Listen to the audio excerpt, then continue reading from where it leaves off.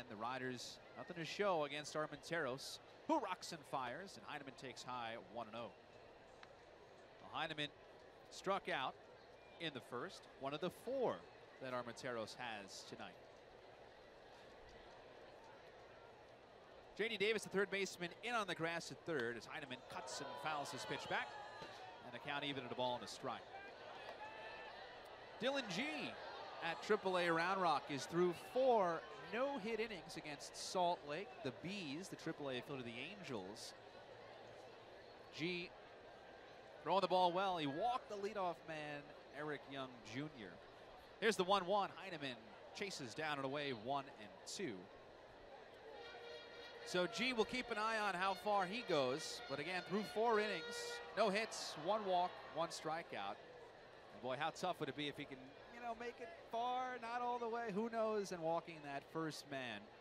Never know how an outing is going to go. A walk is just a very common thing. You never think about it, but if you walk the first guy and then 27 up and 27 down after that, makes you think. So we'll keep you posted on G as we go through the night.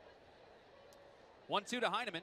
Downstairs, 2-2, 94 miles an hour. Armenteros reaching back for a little more. What a relief that is for Round Rock's pitching as well. The Express coming off just that really tough series. They gave up 14 more yesterday, lost 3 of 4 in Reno. Not a good series, so a great start to that one for G and the E-Train. 2-2 home. Heineman flails and fouls it back, 2-2. And a lot of those were first inning, the game was over kind of things. I think, what was it, 9 in the first 4 or 5 yesterday, and then 7-run first on Monday or Tuesday. Rough week for the Express, rough year so far for that club, but hopefully the RoughRiders will have some contributors they can send up at some point and help to turn things around with AAA. We'll see how far Dylan G goes up at the AAA level again against the Salt Lake Bees. 2 balls, 2 strikes, nobody out, nobody on.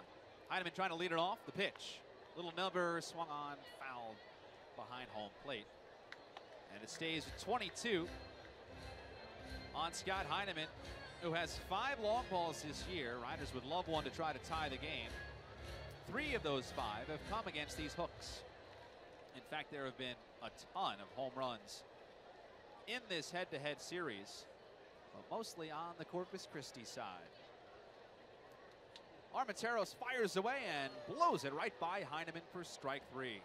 Armenteros 10 up, 10 down, now 5 Ks. Heineman back to the dugout with a slow walk.